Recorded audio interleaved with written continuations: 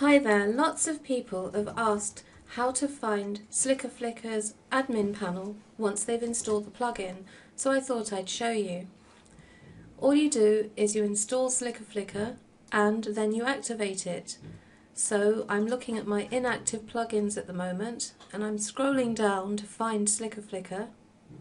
Here it is, and clicking on Activate.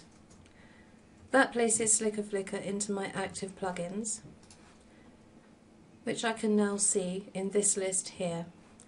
Here it is. Now the admin panel is located within the settings section of the dashboard here on the left.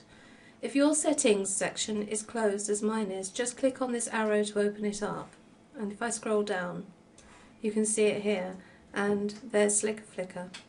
Click on that and this leads you to the Slickr Flickr options dashboard.